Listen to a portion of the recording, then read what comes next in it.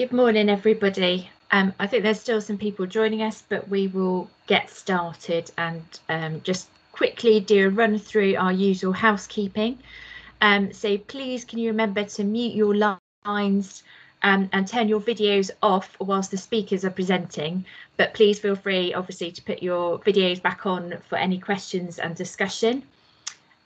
Please raise your hand, let us know if you've got comments, questions, want to give feedback, and also obviously please share your comments, reflections in the chat function. We are obviously recording the webinar as usual so that those that aren't able to attend today can watch it at a later stage. And just a reminder, so we obviously don't have time to introduce everybody that's on the call, but if you have a look at the participant list, you'll be able to see the spread of different representatives from different professions, organisations that are on the call today. So please familiarise yourselves with that. Okay, next slide, please.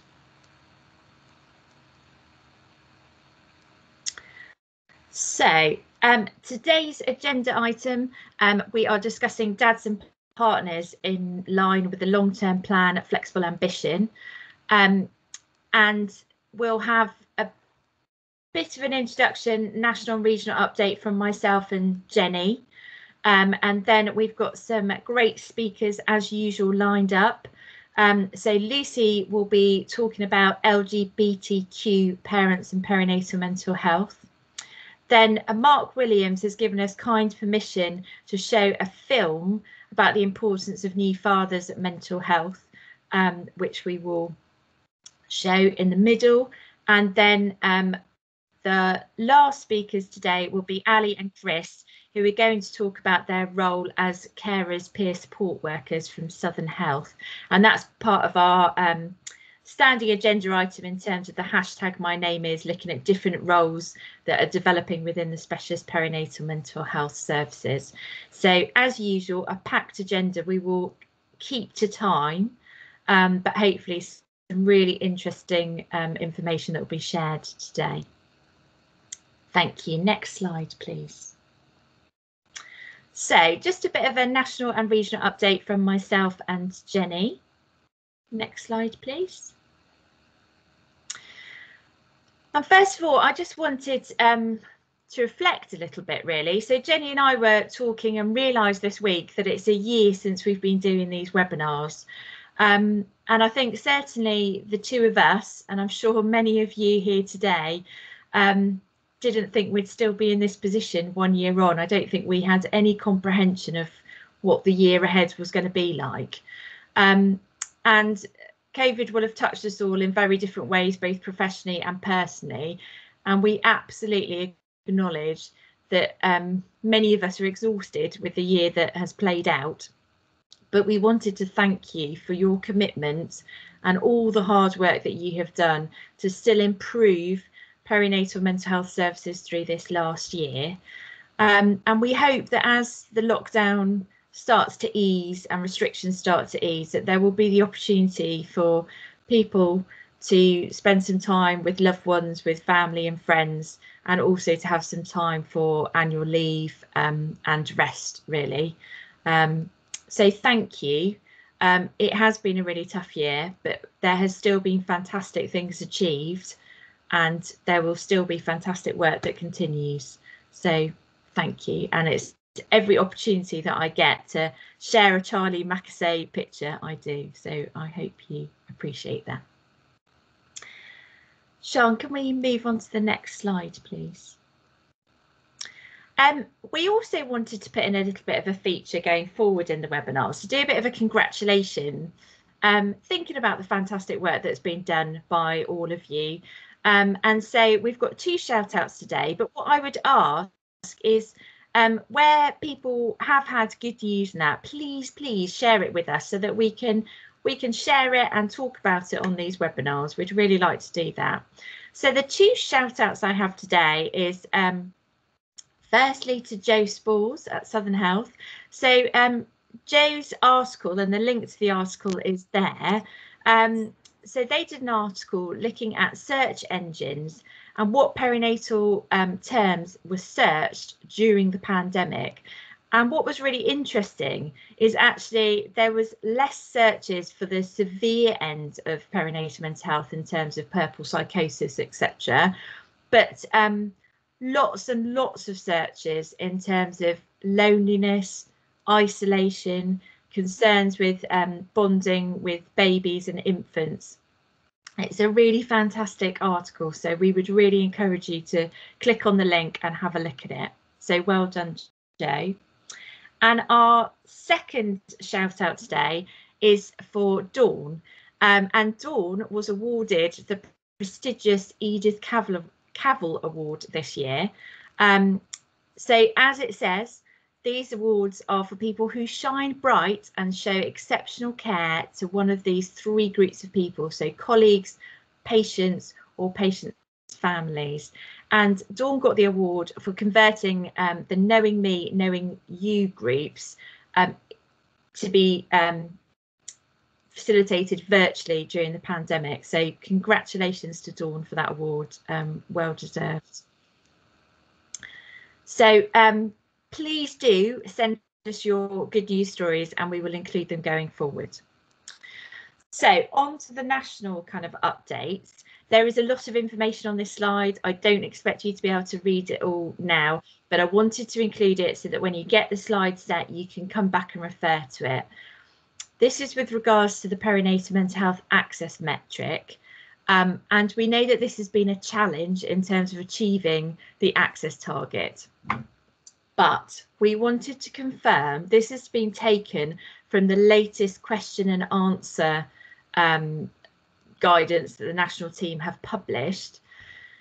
So up until now, most people have counted their first face-to-face contact, of that being video or video virtual, but not telephone. What the national team are saying within this guidance is that although the first contact might be telephone, if there is a subsequent video contact, virtual contact, face-to-face contact, then that obviously counts towards the target. It's not just the first appointment. So the consequences of that is you need to make sure that the data is flowing. So speak to the data analysts that you have supporting your services to make sure that any subsequent appointment that is face-to-face or video is being counted towards the metric and not just the first appointment. Okay, so that's the key message. If anybody's got any queries about that, please come back to Jenny and I. We will be doing some further support with this with the specialist teams, but do come back to us or put any questions in the chat box. Okay, next slide, please. So we've shared the information on this slide about the national workshops previously in some of the earlier webinars. These are in relation to the implementation of the best practice guides and also in support of the long-term plan commitments. But previously we didn't have all the dates, there were only some of the dates. So we just wanted to highlight this now that all the dates are there and remind you that these workshops are being held nationally by the national team, but the email address in order to register for those workshops is included on that slide. So please do contact the national team directly to book yourselves a place. Thank you. Next slide. Okay, I'm going to hand over to Jenny now, who's going to talk about DAS and Partners and some of the key resources. Good morning, everybody. There's quite a lot of resources today, so that's really nice to be able to share with you. And some of them are themed to our topic of DADs and Partners, and some of them are more generalist. So just to take the first one, that's a link to a recent presentation by Dr. Andy Mayers. And I would thoroughly recommend watching that for anybody that's involved in developing the work around DADs and Partners. There's a lot of really interesting and helpful background information, and also going on to what helps, what makes a difference, what dads want. The second one there, Baby Buddy. So Baby Buddy 2 is in development at the moment. I'm sure everyone on the call will be familiar with Baby Buddy. And there's going to be much more content in Baby Buddy 2 for dads and partners. So I actually found this in Andy's presentation, but I thought it was worth mentioning separately that they need beta testers for some of this new content. So if you've got any dads and partners that you think might be willing to help test, do get in touch and let's help develop that content into something really fab and meaningful for our dads and partners. Okay, next slide, please. Best Beginnings have some good online support for dads and partners, and I'm sure a lot of you would have found that for yourselves. But again, worth highlighting. I think there's been some updating and some additions there. Just one for the diary, International Father's Mental Health Day. We'll hear a bit about that from Mark Williams' film later, but on Monday, the 21st of June. So it actually does give us enough time if people wanted to do anything special to mark that day. There's the date for your diary. And also to remind us all again about DadPad, which people are finding really useful, and I think there's some development work with DadPad around making that a bit more inclusive and not just about dads.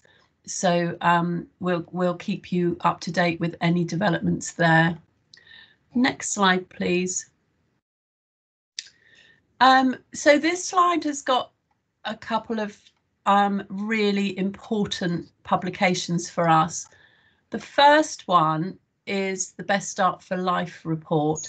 So I know a lot of you on the call would have contributed to this actually. I know there's a number of names I recognise from the All-Party Parliamentary Group, and this piece of work has been a long time coming. It's been put together over a couple of years and has now been published in the last week or so.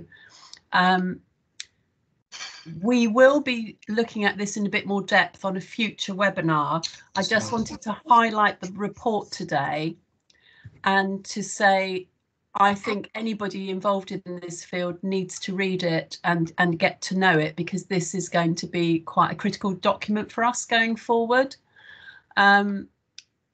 We are going to leave it probably until the June webinar to have a bit of a more in-depth discussion about this, when we can see how it's interpreted by various people, but also to see if the money's going to flow, because at the moment that's one of the biggest issues. We've got some lovely vision in there for what services could look like, but is the money going to follow? And hopefully by June we'll have more of an idea of that. And it kind of feeds back to, for those of you that were on previous webinars, it feeds back to the baby blind spot that Becky Lang was talking about. So we'll just see if that does get joined up thinking with the Treasury.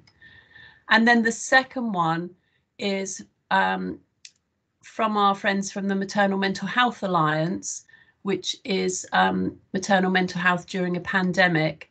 And there are so many lessons still to learn from this.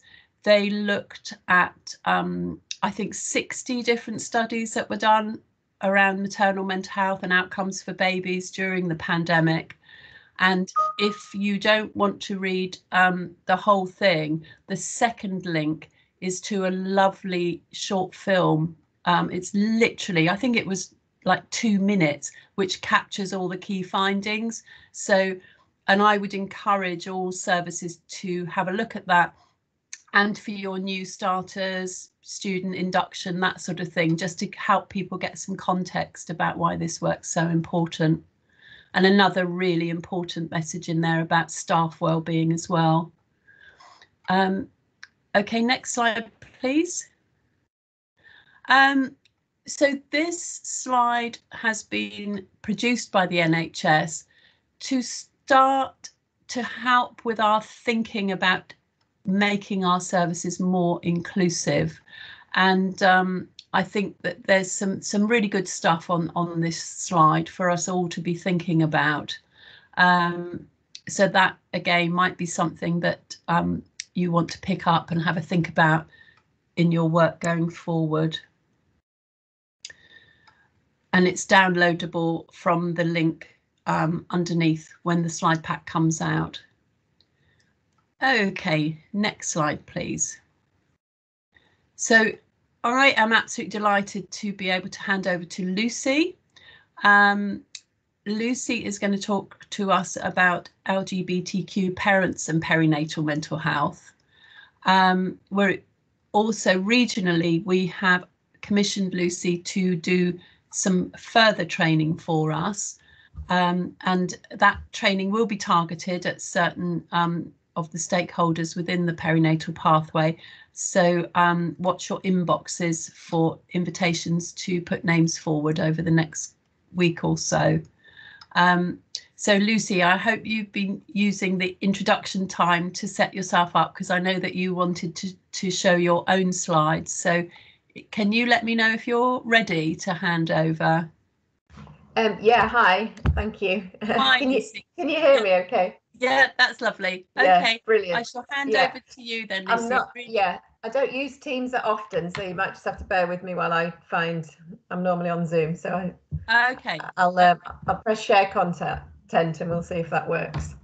Okay, go for it. I'll go for it. Thank you. Thanks, Jenny. Okay. There we go. Can you see that? Perfect. Thanks, Lucy. Brilliant. Excellent. Okay.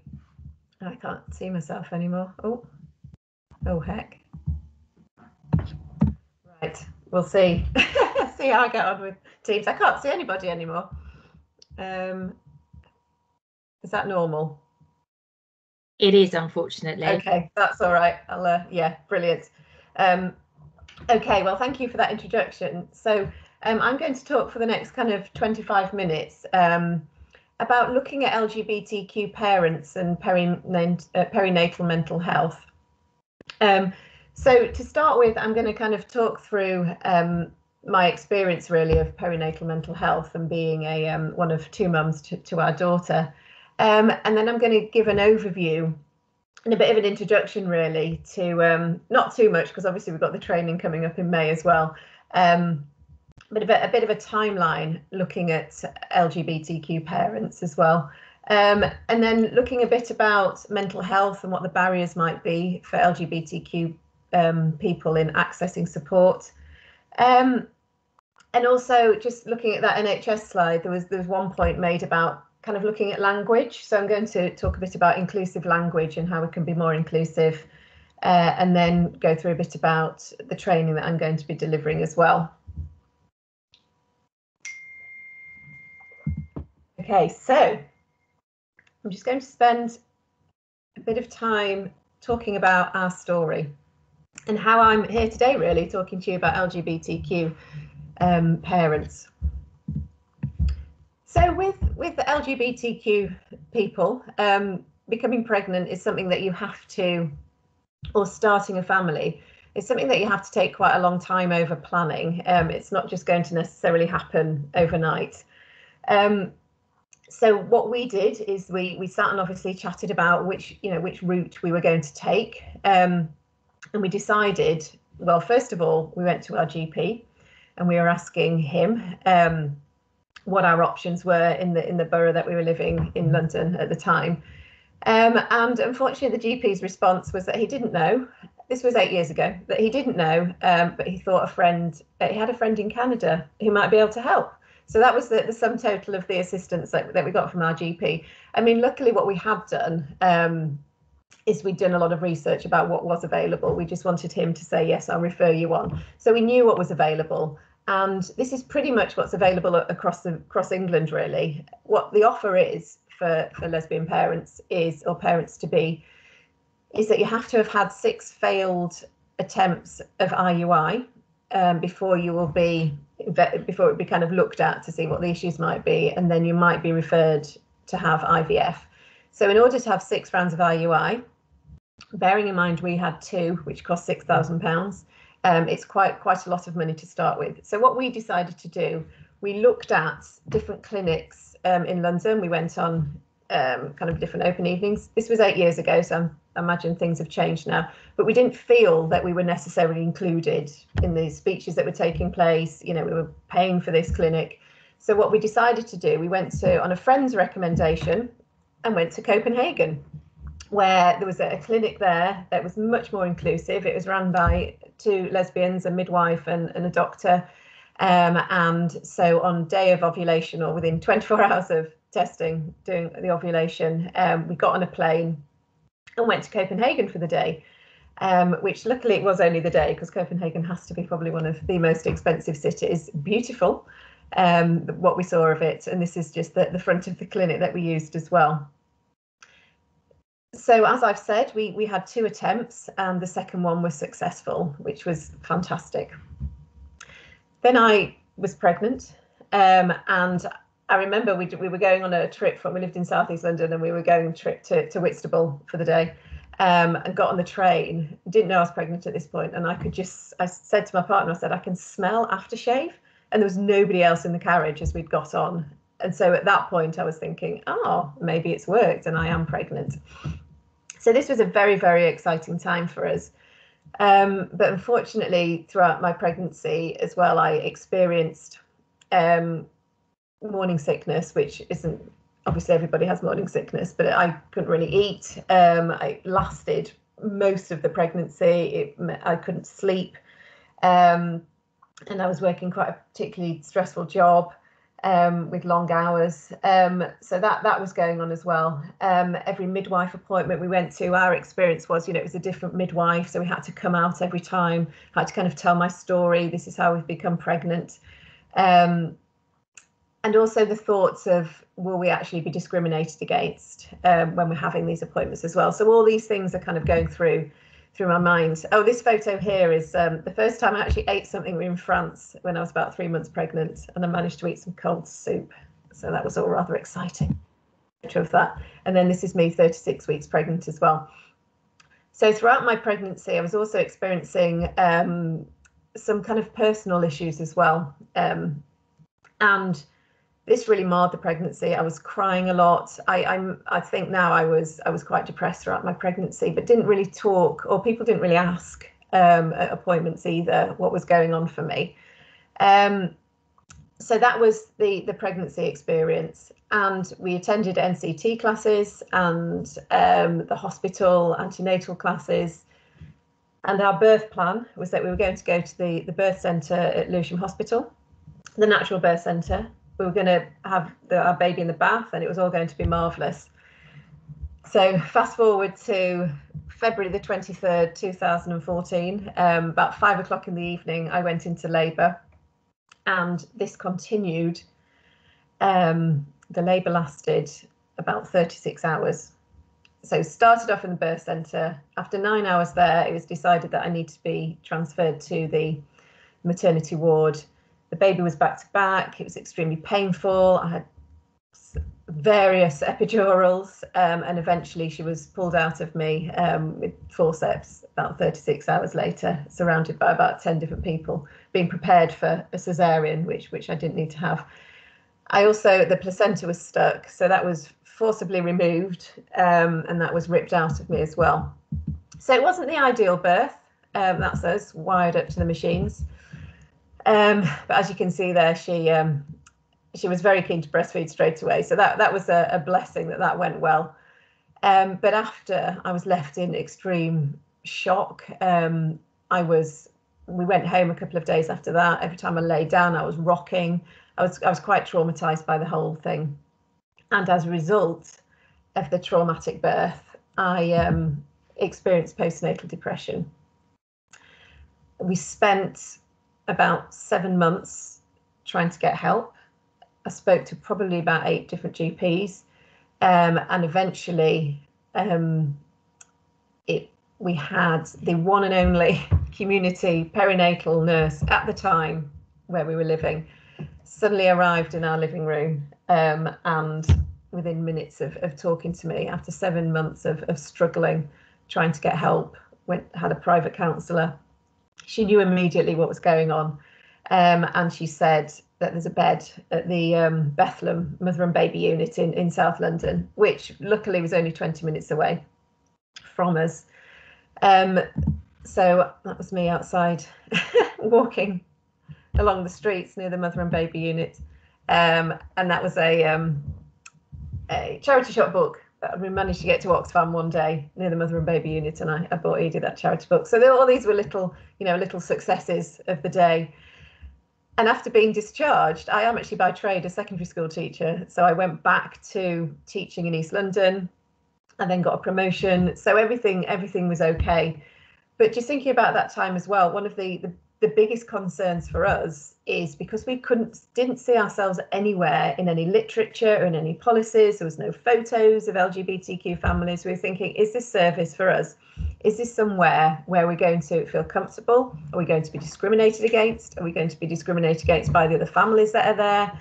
There was no visible sign that this was a place that wasn't going to discriminate against us. I mean, our experience there was fantastic. The help was brilliant. But you've always got this kind of niggling feeling at the back of your mind as well. And also, what support was there for my partner as the other mother as well. She's clearly not a dad, so there was a father's group, but that wasn't going to meet her needs. She was offered counselling by them. We saw a counsellor there as well, which was fantastic. But those are the questions. Is this service for us? Are we going to be discriminated against? And there's no images of families like us there. Okay, so that's a brief kind of story of our experience, and it was about a year and a half ago, maybe 2 years ago now. This past year seems to have gone through in a bit of a blur, hasn't it? But so a couple of years ago, we've since after leaving, we left London about 4 years ago and moved down to Cornwall. So that's where we are now. And it was a couple of years ago I went up to a charity in Bristol, Bluebell, who works with families with perinatal mental health issues, just to talk to them about what they were doing. I wanted to start something in Cornwall, a kind of a support group. So I was just chatting, and on the way out, the chief exec, I'd mentioned that I'd worked for Stonewall in the past, and she said, oh, that's really interesting because we'd like some training on, what we can do for LGBTQ families. So I developed the training. And that's what I've been delivering to NHS perinatal teams kind of over the past year on Zoom as well. So I'll talk a bit about that in a minute. So that's our experience. So what I'd like to do now is just to, obviously we used IUI, there's different laws in place. I just want to talk through the legislation that are linked to LGBTQ parents, just to give you a bit of context. And these only go back as far as, coming up to 20 years ago now, but equal rights being applied to same-sex adoption and fostering.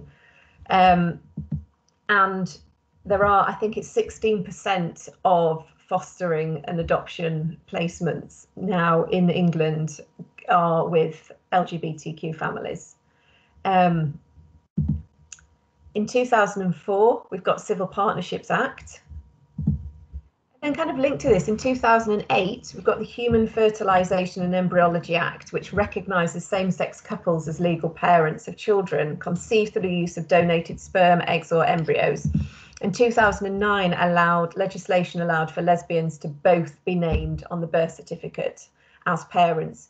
So because April and I were civilly partnered at the time of conception, both of us are named on the birth certificate. I was under the impression that it said parent 1, parent 2, or just parent, because I was so unwell after having Edie that I didn't actually go and get her registered. April did, and then I never saw the birth certificate. It was all a bit of a blur, and it's only recently that I've been looking, and it actually says mother and parent 2. So it's still not quite as equal as we'd want it to be, but it's definitely a step in the right direction.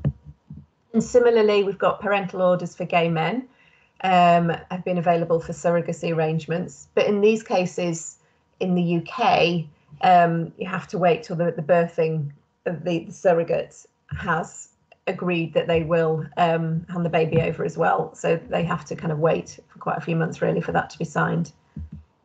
And in 2014, we had same-sex marriage. And these are the statistics. So as I mentioned that last year, 16% of adoptions in England involved same-sex parents.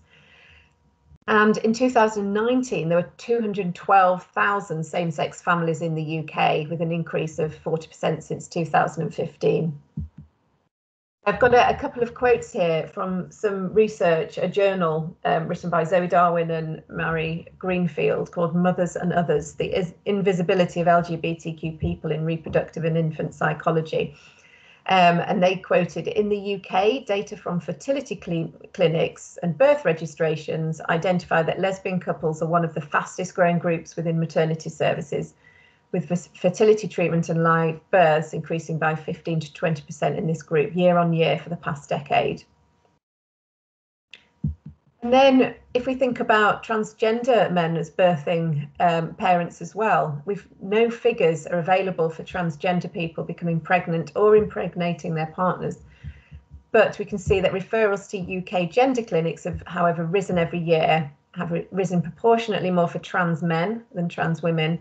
And given that literature shows many trans men wish to be parents, pregnant trans men may also be a growing population within maternity services as well.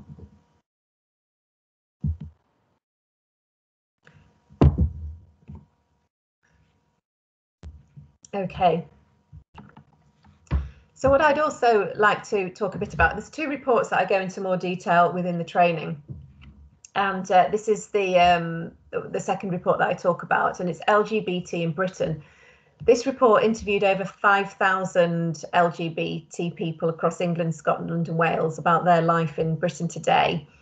And there's several reports as part of this larger report, and one of them is health report. And this looks at the rates of depression, anxiety and other mental health conditions amongst LGBT people. And it also looks at the accessibility of healthcare services and discrimination that LGBT people face when seeking medical support. So not only do we need to think about the increased rates of mental health for LGBT people, but also when accessing support, people may experience discrimination, and this may be a barrier to actually accessing further help as well and support. So this is very prevalent, could be an issue with perinatal mental health services as well. If there's a barrier to accessing support, if people don't see themselves within a service or they're not taken seriously, then this could be, a barrier to accessing services. So this is from 2018. And obviously over the past year, the rates of mental health have increased during the pandemic. And this will still be the same for LGBT people. But the statistics that we've got from 2018 showed that half of LGBT people said that they'd experienced depression within the last year. 3 in 10 LGBT people and almost half of trans people said that they had thought about taking their own life. And 13% of LGBT people said that they had attempted to take their own life. So if we then start thinking about how we can apply this to becoming parents, and, obviously LGBT people are not inherently more likely to have a mental health issue or experience, it's to do with discrimination, it's to do with bullying in schools, it's to do with feeling excluded from society, increased anxiety about coming out every time you go to an appointment, or you're going to be outed at school. All those things can add to mental health experiences. And LGBT people have experienced anxiety in the last year from 2018, bisexual women at 72%, and then decreasing down to 53% of gay men. And for context, according to Mind, around 1 in 6, 15% of adults in general in England report experiencing a common mental health problem in any given week. So this was statistics from 2018. So it's substantially higher for the LGBTQ community. And also looking at research done around same-sex parents. And this piece of research was looking specifically, so when we're thinking about dads and partners, in this piece of research done from NCT, a woman called Catherine Walker, her piece of research was, what issues do lesbian co-mothers face in their transition to parenthood? So she's named the non-birthing parent as the co-mother, because sometimes I have a bit of an issue as well around using the word partner, fathers and partners, because the partner, if we think about who the partner is the partner of the birthing parent, not the partner of the child. So the child will have two mothers. So in this case, they're called lesbian co-mothers. And thinking about their emotional health and different factors. So a lack of support could be a factor for triggering postnatal depression, which a lot of LGBTQ people may experience. Family relationships that have become strained. So LGBTQ people may be ostracized from their family, don't live near their family. There is a small piece of research says that postnatal depression, there's higher rates within lesbian women. Also, there's more mental health. And also thinking about signposting and identifying that postnatal depression can affect the partners and the lesbian co-mother as well as birth mothers. And then within this piece of research, there's a practitioner's toolkit. So I've just put this on this presentation as well. And just to acknowledge that the lesbian co-mother or the other mother are not fathers.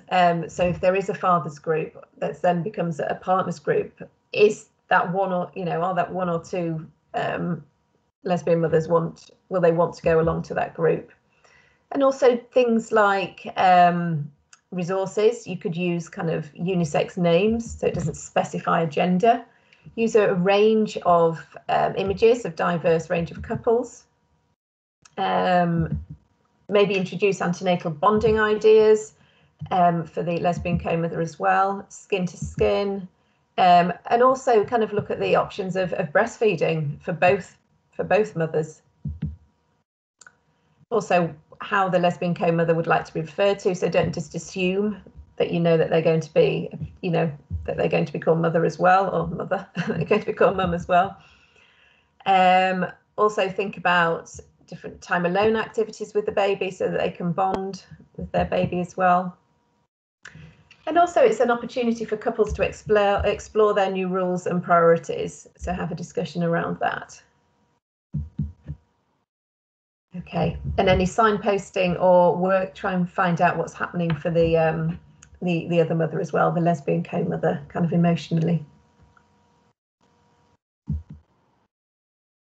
So the other report that I talk more about within the training is called Unhealthy Attitudes, which interviewed over 3,000 health and social care staff about their experiences of issues relating to lesbian, gay, bisexual and trans healthcare and employment. And there was a whole plethora of respondents that took part in this research from 2015.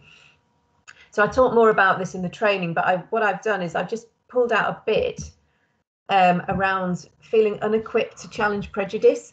So if staff have seen prejudice happening within their team or to service users or patients, they're unsure necessarily what to do about it.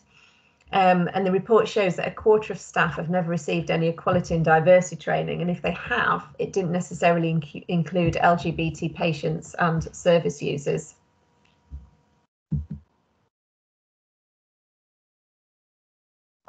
And also any training that they've received, 3/4 say that it didn't include anything on the health needs of LGBT people, the rights of same-sex partners and parents, or the use of language and practices that are inclusive of LGBT communities.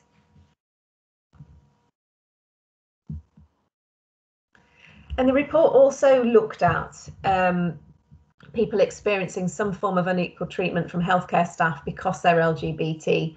So when they do enter a service, 13% of LGBT people within this report, within the health report, said that they have experienced some kind of unequal treatment.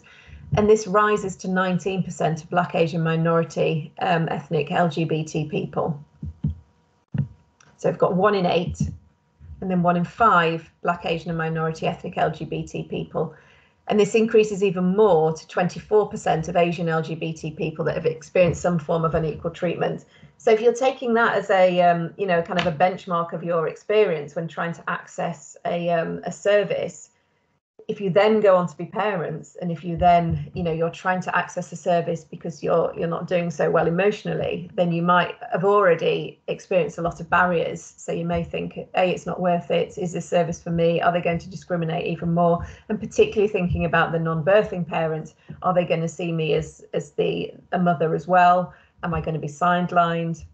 You know, I have quite a number of examples of lesbian parents who've gone to appointments and people refer to the other mother as their friend or the sister or their mother, that they can't quite get their head around that two women would have a baby. So also thinking about the language that you use, and is it inclusive? We live in a society where we have that's particularly heteronormative and cisnormative as well. Things like, so thinking about perinatal and antenatal, we've got things like fathers groups, things are very kind of binary, and mums and dads, mother and baby groups, are all these things, even shops. I remember going to look for buggies and, you know, baby stuff when we were pregnant, and Mamas and Papas was the shop that we went into.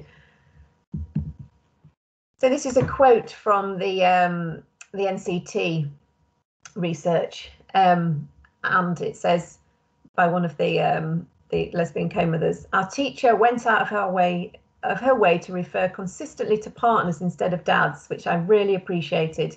However, the course materials were exclusively heteronormative, such as photographs of skin to skin featuring dads, or babies responding to their dad's familiar voice immediately after birth.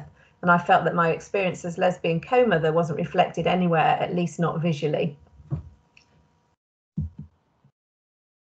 I've also included a link here to Stonewall, which has got a glossary of terms, which may give you more of an overview of different words and different language, you know, different words that you can use to be inclusive of LGBTQ people.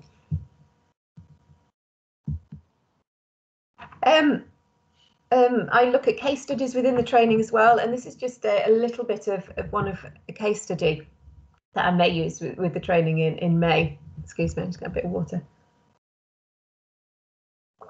And this is a woman's experience, Nisha. So Nisha and her wife have two children, a 4.5-year-old who was carried by her wife, Nisha's wife, and a 1-year-old who was carried by Nisha. They used IVF for both children by using her wife's eggs for both children and donor sperm. So Nisha experienced postnatal depression after their first child was born. So she was a non-birthing parent, and there was no help offered as the non-birthing parent. And Nisha sought support from a private counselling. When she was 20 weeks pregnant, she began to experience prenatal depression, and she was referred to the perinatal mental health team, where she received excellent support. During her appointment with the perinatal team, she asked them if she had been referred to their team 4.5 years ago as a non-birthing mother, would she have been seen by them? And the answer was that they were unsure. So that's just something to think about. Is the support offered purely surrounding the birthing parent, or is there support for partners, irrespective of whether or not the birthing parent has experienced mental health issues? So the training that I'm going to be delivering is Thursday the 6th of May in a morning slot of 9:30 to 12:30, and Thursday the 20th of May an afternoon slot of 1:30 to 4:30. So we talk a lot more about kind of the context of looking at legislative backgrounds relating to LGBTQ parent families, discrimination and mental health, and also what good practice would look like in supporting LGBTQ parent families. There's a number of case studies. It's very interactive. So it's me talking, actually I talk through my story again, so you might hear a bit of that again. And then there's opportunities to work in breakout rooms because it's done over Zoom. And then we'll look at some case studies as well, so you can really kind of think about all the different issues that it's bringing up. So look forward to seeing you, some of you there if you decide to come along. So what I've also included are some links, and these links are good for kind of signposting people as well for support. So the first one says the LGBT Mummies Tribe, And this is an organisation that has been set up, and they do quite a lot of lobbying really for, and working alongside as a spokespeople for LGBTQ people, the NHS, to start looking at parity of and equity of services delivered as well, particularly thinking about the offer for lesbian mums to be in having to pay for their own treatment, and whether or not that should be a means tested service. So the LGBT Mummies Tribe, but it's also a great resource for letting people know how they can start a family as well, and all the different options. And it's also a support network, so people can join groups and find other parents within their area as well. And then the third thing there, so looking at trans parents as well. The fourth thing there, it says Seahorse film. So Seahorse, the dad who gave birth, is a documentary about a trans man called Freddie McConnell. Freddie McConnell also has a podcast, he has a website, and he talks a lot about being a trans dad and being a trans parent. Then there's guidance from La Leche, support for transgender and non-binary parents, various Stonewall links there as well, and the NCT. And then I noticed at the beginning talked about kind of one of the slides, the last bullet point talked about the increase of domestic abuse during this pandemic as well. And Gallup, the last bullet point here, or the last link here, Gallup is an LGBTQ organisation that's that supports and kind of advises and educates around domestic abuse amongst other violence within the LGBT community. So that's a good link there, and also their most recent report looking at the experiences of LGBTQ people in domestic abuse. So yeah, feel free to contact me as well. I'm on Twitter occasionally, mainly posting or tweeting about when I'm doing some training. That's my email. So do feel free to contact me if you have any questions or any examples of excellent good practice that you want me to share around the country when I'm delivering training. So that's the end of my presentation now, and I'm going to see if I can remove it so I can now see people. So I'm going to just press escape to see if that'll work. Right, how do I actually, there we go. Brilliant. Oh, no. Sorry, I'm not that familiar with Teams. There we go, I'm back in the room. Oh, well done, Hi, Lucy. Jenny, thank you. So I've got the funky new symbols at the top of my screen so that I can give you some virtual applause, I think. All right. So if anyone else has got that, Just who's joined in? All Oh right. yeah, there's a few of us having a go. Thank you. Gosh, that was so thought-provoking, and yeah, I'm really thinking about how, even though you've shown us the timeline, in many respects it feels like we're right at the beginning of this and getting it right. So I think it's really great that we can, you know, hear this presentation and start to think about what changes we need to make, because we have a massive ask, and quite rightly now, that everything that we do, every new development within perinatal services, make sure that services are inclusive, and it's so important that we get this work right. So thank you for that. That was really thought-provoking for me, and I'm sure looking in the chat that other people feel the same as well. Thank you. You're welcome. Thank you for asking me. Thank you. Okay, so now people that are used to our webinars know that our the thing that makes us all really nervous in the regional team is when we have a film. And we have a film today, because I know we've had shockers in the past with films. So Mark Williams, who is as it says, a campaigner, author and speaker on the importance of new fathers' mental health, he has done this short film which is available for everybody to use. So I just thought it would be a nice opportunity for everyone to watch it. It's about 10 minutes, I think, but also to see if it's something that, again, you can use with your new starters, for induction, whether it's something that'd be useful for your students, your current teams, because it's at 10 minutes, it's quite accessible to people, just to start those conversations going, and to start putting all of our partners on the agenda.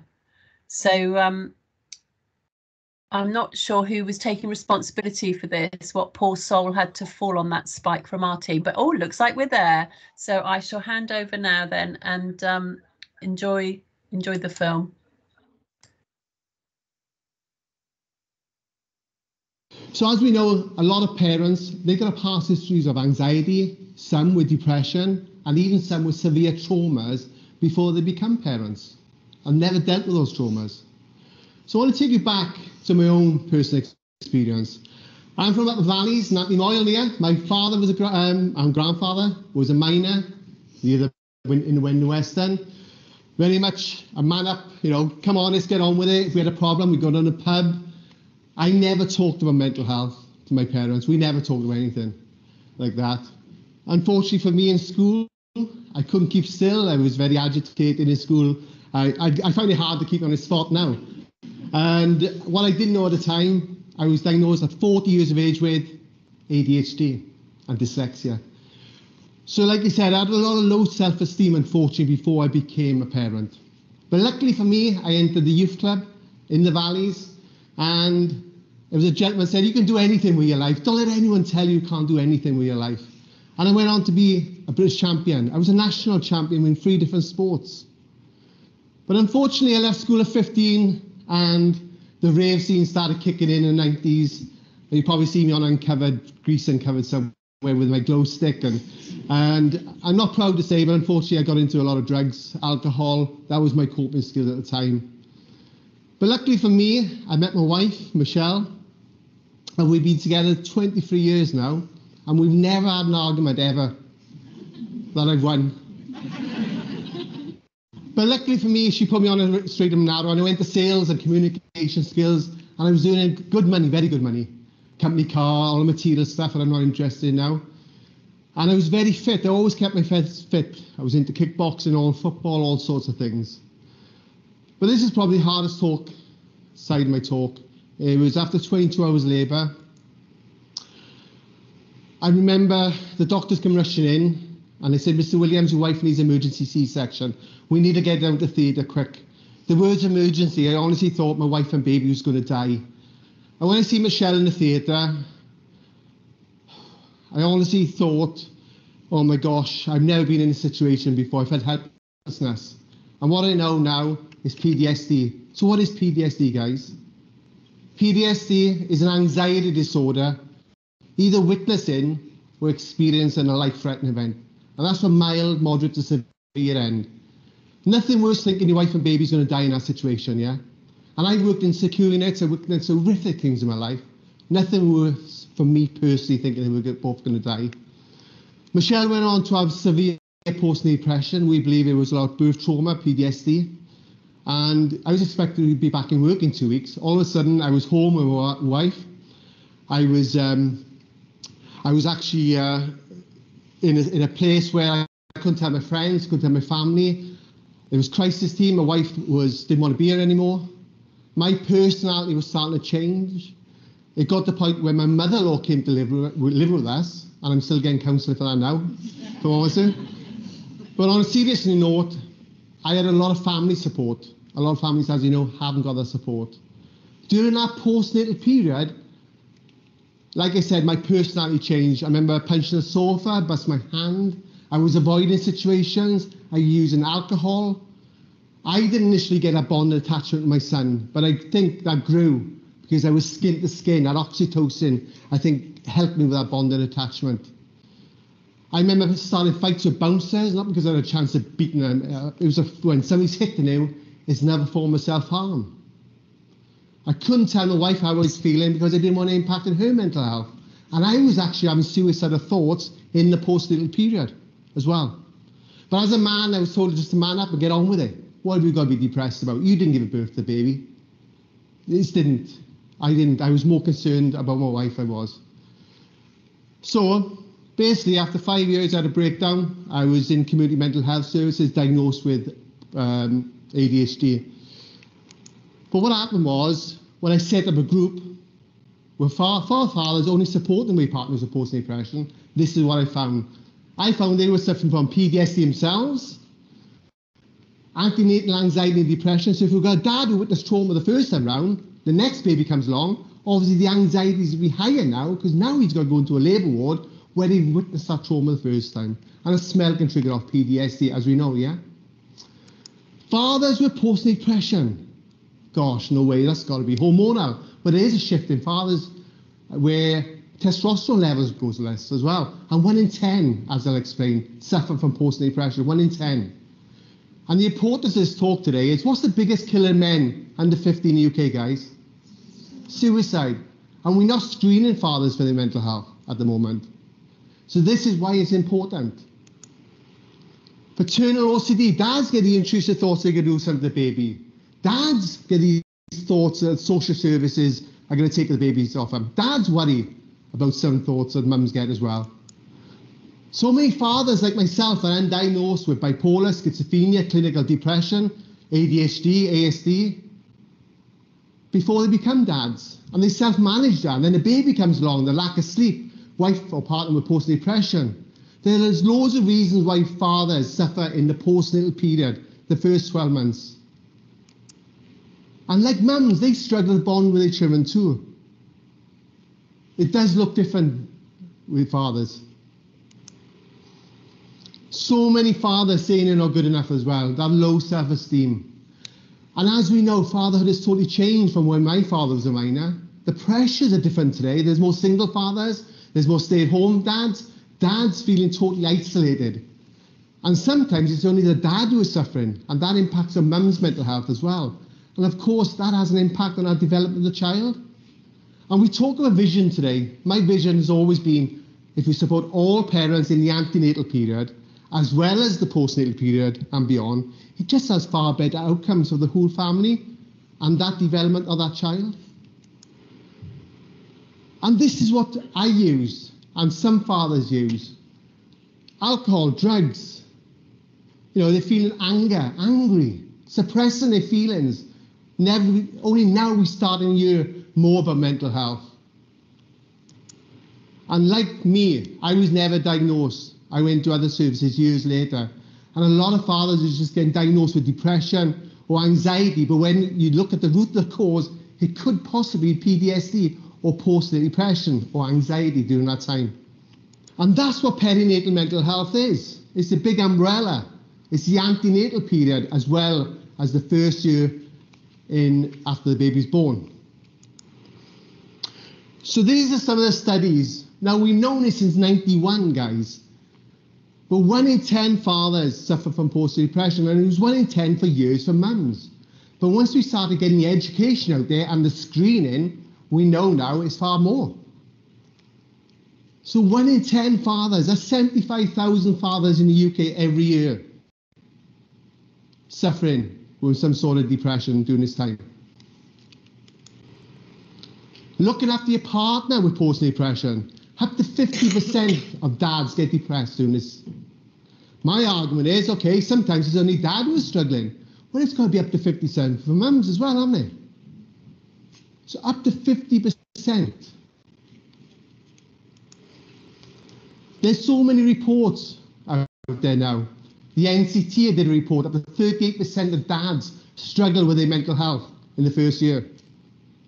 73% were concerned about their partner's mental health. 73%. Young fathers, 39% of young fathers wanted support for their mental health, and there was nothing there for them. And November, I've just done a report as well. They said that 33% of dads were stressed during this time, used the word stressed. And also, the first year of fatherhood, 1 in 5 fathers felt totally isolated. We know it has far better outcomes when you support all parents, same gender parents, everyone, during this time. We talk about early prevention. We need to start looking at pregnancy when we talk about mental health. Let's start from pregnancy and move on. because it does have far better outcomes, guys. I want to take you to think away, there's 600,000 male suicides every year. 600,000 male suicides. And we know it's far higher because of the stigma around suicide as well, unfortunately. 47 times more likely to be rated a suicide risk during the perinatal period than at any other time in a man's life. So that's why it's so important about looking at the new father's mental health. I wanted my journey to be something good to come out of something bad. I've been lucky to set up International Father's Mental Health Day, which is actually registered now on the World Health Organization, the World Calendar for Mental Health. And also, how are you, Dad, the hashtag. I want the conversations when health visitors ask, how are you doing? We all got mental health, haven't we? It's either good or bad. We want health visitors, parents to educate themselves that this can happen to dads as well. The amount of relationships that end in is absolutely horrendous. Sometimes their behaviours do look different than mums when post-depression especially. So I want to end on what the work I've done. I want to inspire you. I'm just a guy from the valleys, and I've been fortunate to be on TV and radio stations, not just in the UK, but around the world. After leaving school at 15-year qualifications, I've actually met Dr. Jane Hanley, and we've spoken in universities around the UK. I've been lucky enough to meet the royal family, where, as we know, they are really big advocates for mental health. And I won't tell you the conversation I had with William. I can call it William now. But he said about his own struggles with fatherhood, yeah? So I want to leave you on this, guys. When you think the biggest killer of men under 50 is suicide, just ask the simple question. And we need to think of this really quickly. If you know anyone who has become a dad, just ask him 4 simple words. How are you, Dad? Thank you.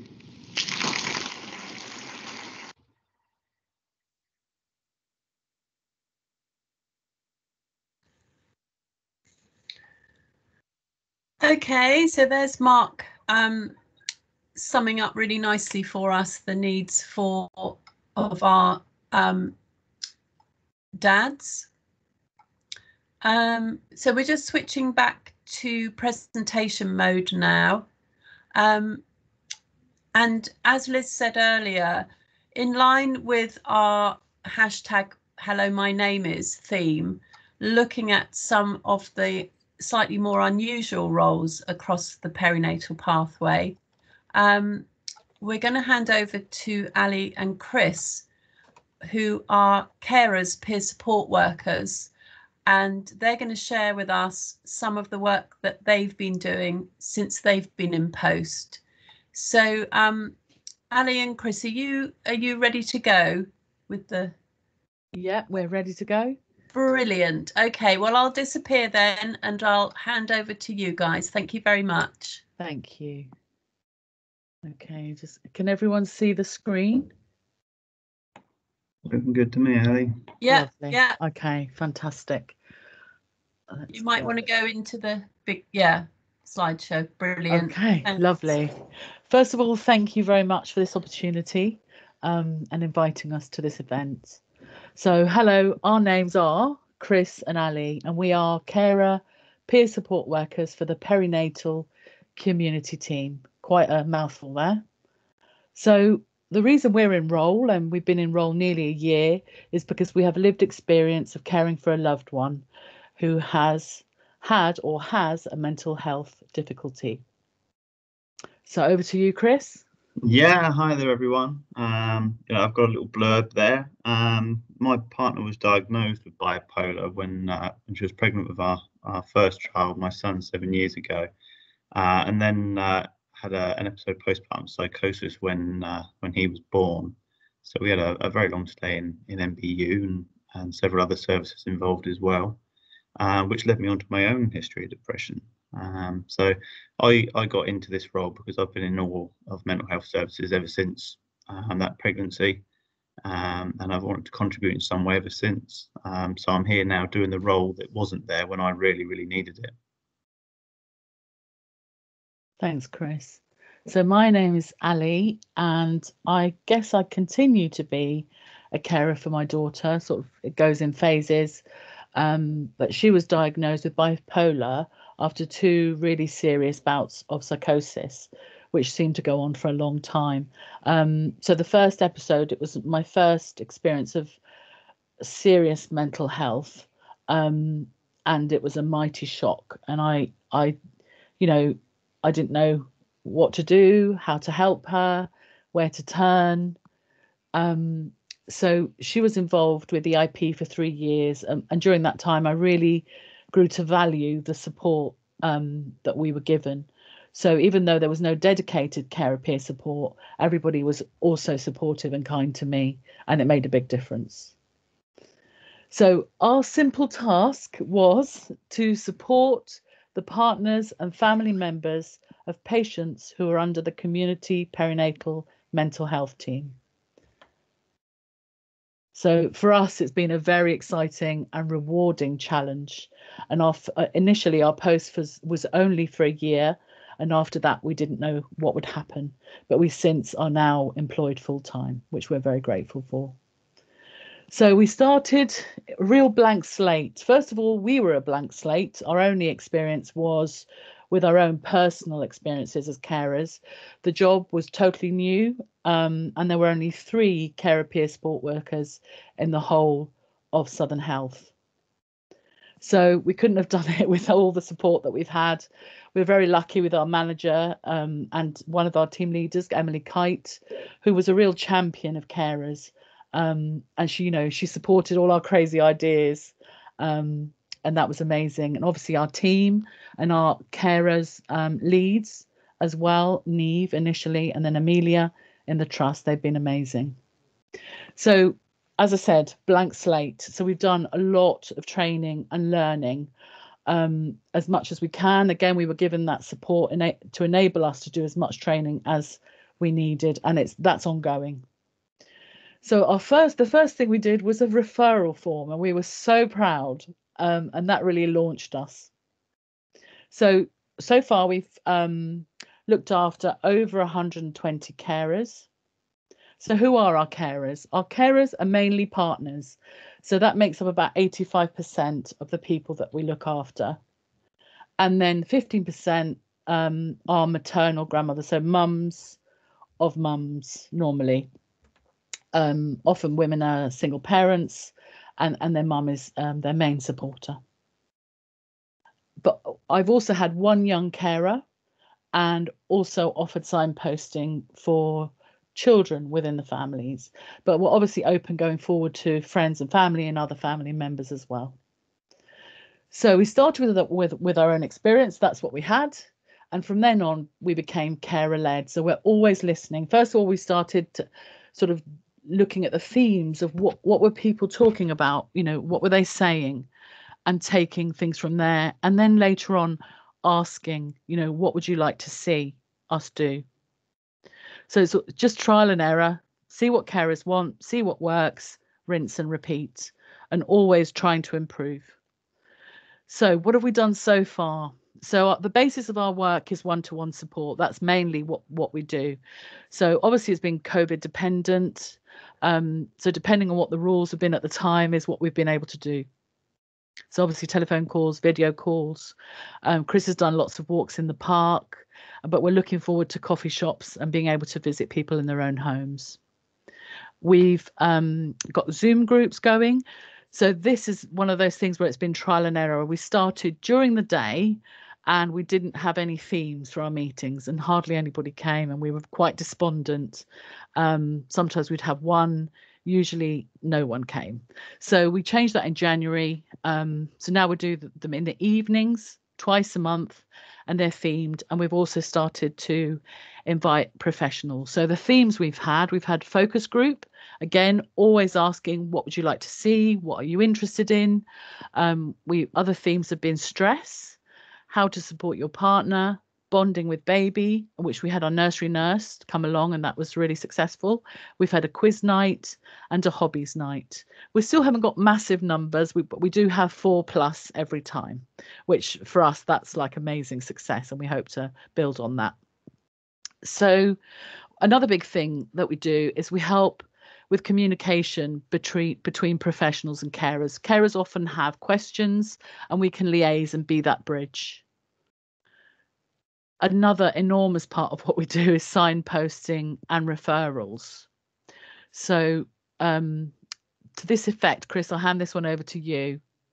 Yeah, one of our challenges when we first started was to start collating a good sort of selection of signposting and resources that we can pass on to all the partners and the other family members.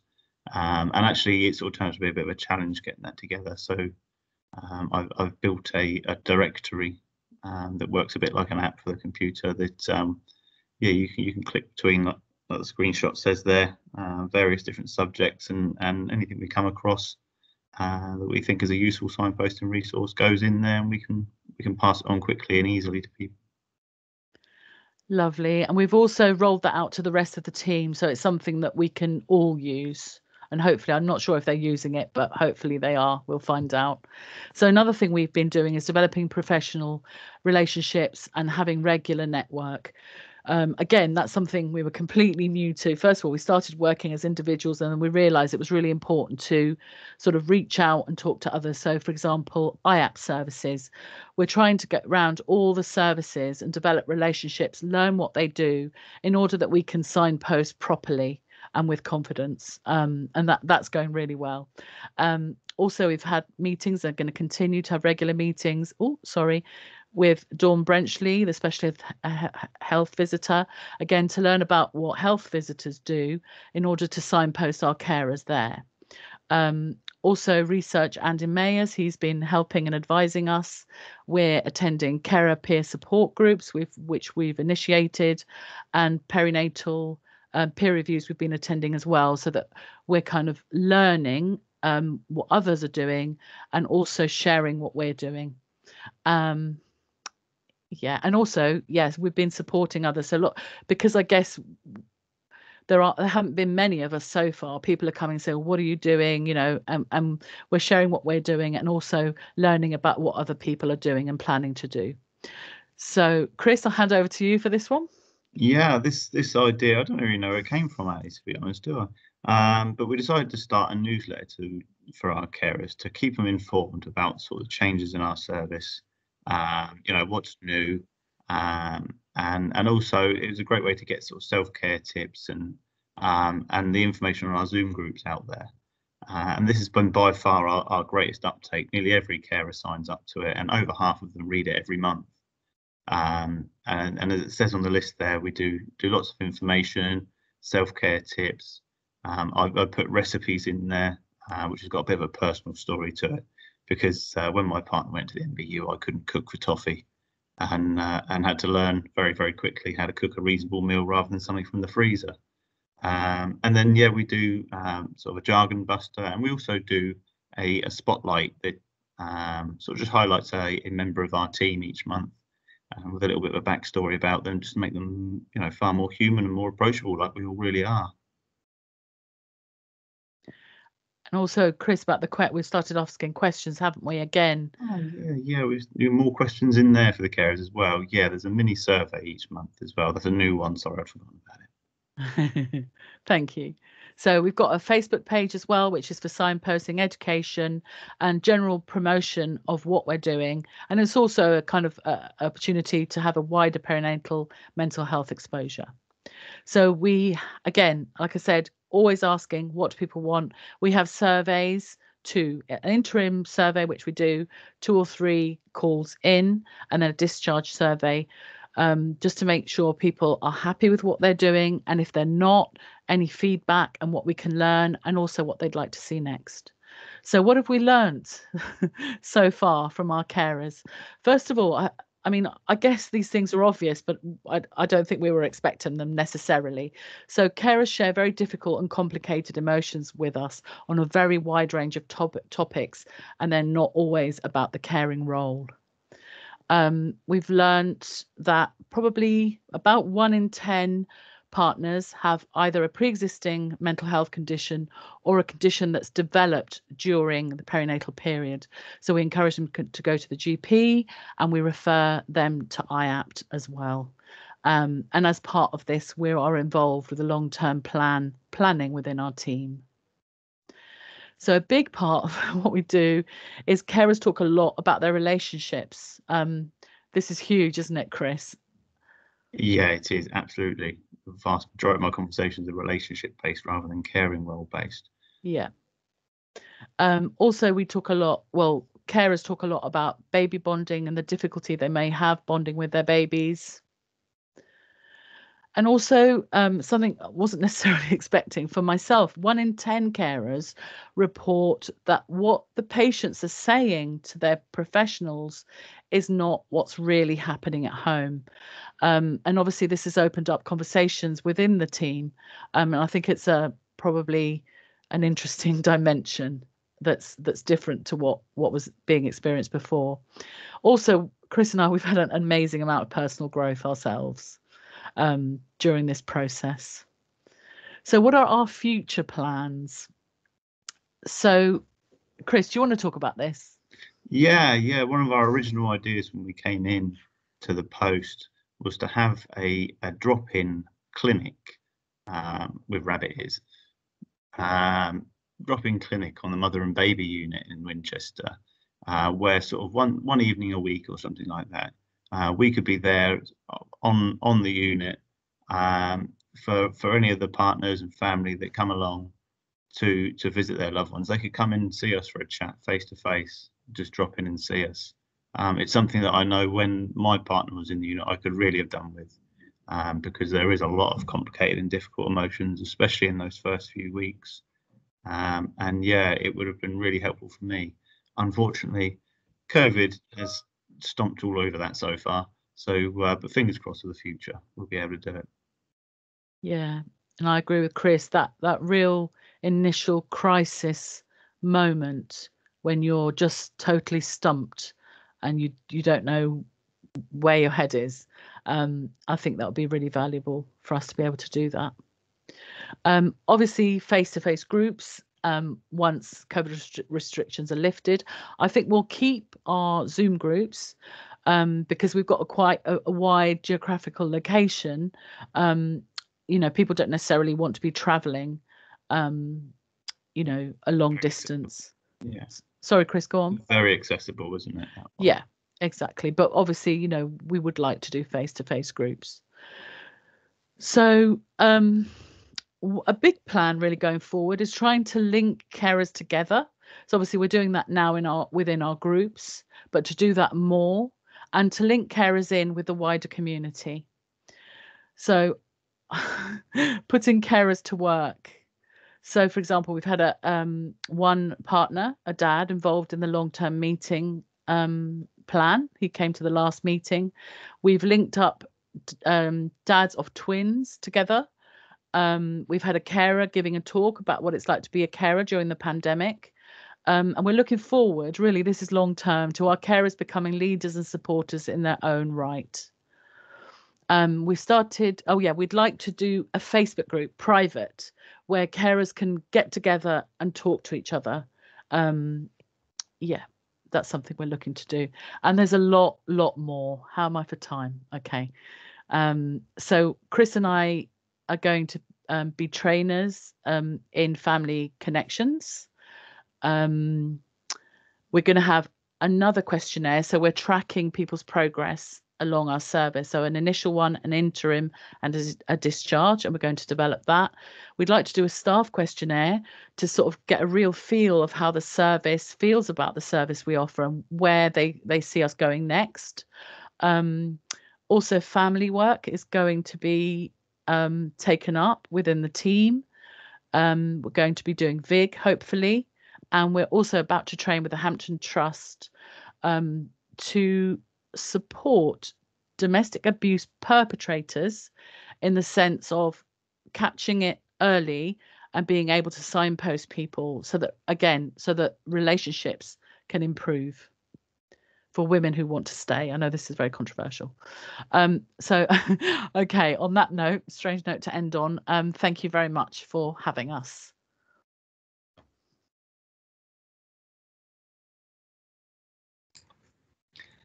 Thank you so much, you guys. You've achieved so much in a relatively short space of time. Does anybody have any questions? Anybody want to pop up and ask a question? We've actually got a few minutes for questions to Chris and Ali. And also, I'm not sure if Lucy, are you still on the call to take any questions at the moment? Yes, happy to take questions. Okay, so we've got Lucy, Ali and Chris, if anybody wants to pop up and ask any questions of them in the last few minutes.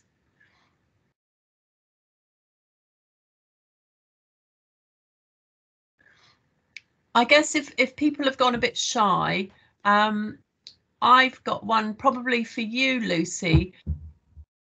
It's about language and what term or terms should we be thinking about to get that sort of inclusivity, but also not have a title that goes on with loads of words in it. Do you know what I mean? Sometimes when you're trying to be inclusive, these things become a bit clunky and unusable.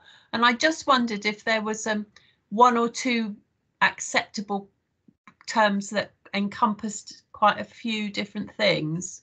Yeah. I mean, you could, this is a question I get asked quite a lot, actually, thinking that it's kind of the list will go on forever. So it kind of just depends what you're trying to say, but you could use things like, I don't know, co-parent or, so it kind of depends what you're trying to say. Because partners is obviously really good, but then I think, like I said, that, my wife is not our daughter's partner. So it's kind of like who are we, because obviously a dad is the dad of the child. So it could be used of co-parent, co-mother, because it's predominantly, it depends if you're predominantly then having just a female birthing person. So I think probably co-parent, but we also have to think about that trans men are birthing people too, and will be, maybe accessing support as well. We can, I need to have a more kind of definitive answer for this question, actually, but it's something that we can discuss more in the training, and I'll because it kind of depends what you're trying to do, if it's to advertise a group or if it's to in my head I was thinking about groups, and also thinking about Chris and Ali's work, and thinking for those carers supporters, what would, if you're saying, Ron? So carers works, I suppose. Yeah. Definitely carers works. I suppose the main thing would be to have, if it is for all carers, to have images that reflect that some might be women, some might be grandparents, or whatever those carers are. To have it more visual. Because I remember a friend of mine, she's one of the case studies, her wife had postpartum psychosis, and she was given the leaflet, this was 6 years ago, and the leaflet was a picture of a man with his head in his hands, and at that point she thought, A, I'm not a man, and B, he's got his head in his hands, this isn't going to go well. So it was that kind of like, but she was like, am I going to get help here, or am I just going to be dismissed as not even being the other parent? So I suppose a lot of it, so carers is great, it's then or co-parents. Brilliant. Well, we don't need to overcomplicate it. Sorry. Then that's really good, really good. So unless there's any other questions, I think I'm going to hand back to Liz just to was Alison going to say something? Did you close for us? Jenny, can I just quickly interject? We have quite a lot of people objecting to the word carer, especially partners. They and the women often say, well, he's not my carer, he's my partner. you know, so that's another dynamic. Yeah, so definitely one that we're not quite there with, but actually we know that we are looking at it. So I think it's like that start of 10, isn't it? We're on the way. So I think a few thumbs up were for co-parents. So in terms of maybe father's co-parent, the thing is you don't then want to group necessarily everyone together on what the offer is, but this can be, you know, discussed further in the training as well. Yeah. Okay.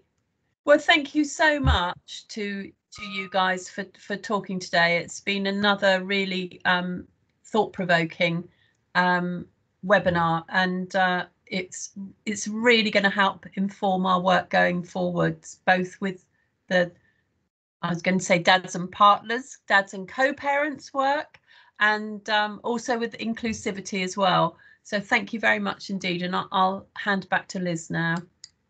Thank you, Jenny. And yes, we'd just like to reiterate my thanks to all the speakers today for fantastic presentations, and also to Mark for letting us share his video. So just a reminder that our next webinar is on the 21st of April, so only a couple of weeks away, and that will be focusing on care leavers. So we hope that you can join us for that. And just a reminder, so going back to the national workshops that are taking place, the next workshop for them is the partners assessment, which is on Thursday the 15th of April. So if you want to attend and you haven't signed up to it yet, then please get in touch with the national team. So without further ado, I'd like to thank everybody for joining us today. Have a good rest of week. Hopefully people will be able to have some rest over the extended bank holiday weekend, and we look forward to seeing you in April. Take care.